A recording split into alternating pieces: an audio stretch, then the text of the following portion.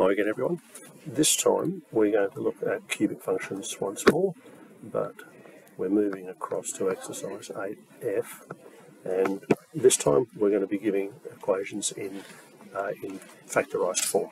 So quick reminder, when we have the function x take alpha, x take beta, x take gamma, the alpha, the beta and the gamma value represent the roots of the equation, and once again a is still the vertical dilation factor.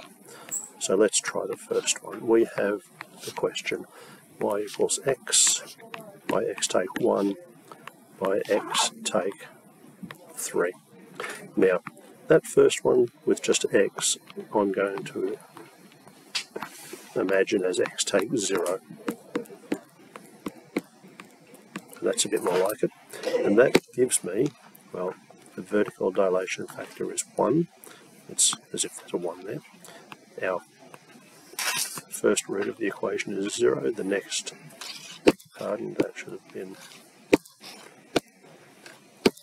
the Greek letter beta, is 1, and the third one is 3. To sketch this, I will mark the coordinates 0, then 1, then 3. Now because a is positive 1, we need to do what we call a sign diagram. Those are the roots of the equation where the graph will cross the axis. But let's just imagine what's happening to the left here of the origin when x equals, pick a simple number, pick -1. If x were equaling -1, my equation would read -1, then -1 take 1 is -2, then -1 take -3 is -4. I don't really care what that comes to. All I really want to know about is that that's a negative value. So on the left of the origin, the graph is below the x-axis. If I pick a value between these two roots, between 0 and 1, say a value of 1/2, substituting into the original. So then I'd have 1/2 subtract 1, that's -1/2, and then 1/2 subtract this is -2.5. Again, I don't really care what the value comes to, but I have a negative by a negative by a positive, so this would be a positive value. So between the first two roots here, the graph is positive. I should continue checking, but I think we're going to get the idea.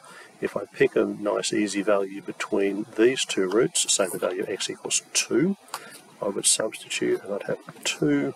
Now 2 take 1 is multiplied by 1, and 2 take 3 is -1. Again, that's going to be a negative result. And finally, if we pick a value over there beyond, say the value x equals 4, and then 4 take 1 is 3, and then 4 take 3 is 1, and that's going to be a positive result. So this thing that we call a sign diagram, we mark the roots of the equation, so that's 0, 1, and 3, and then we just draw, okay, to the left of 0, the graph is negative. And then it crosses through, and then it was positive there, then it crosses through, then it's negative there. And so that's the sign of the function, positive, negative, etc.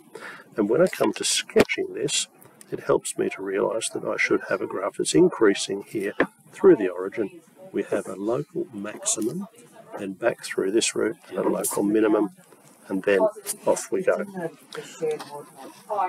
At the risk of going a little bit too long, we will quickly put that equation into, probably don't need that one anymore, into here.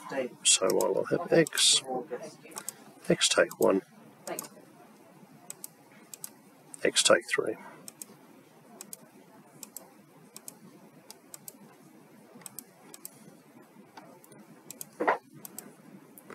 So there's the three roots that we thought of, and we got the signs correct with our local maximum and our local minimum.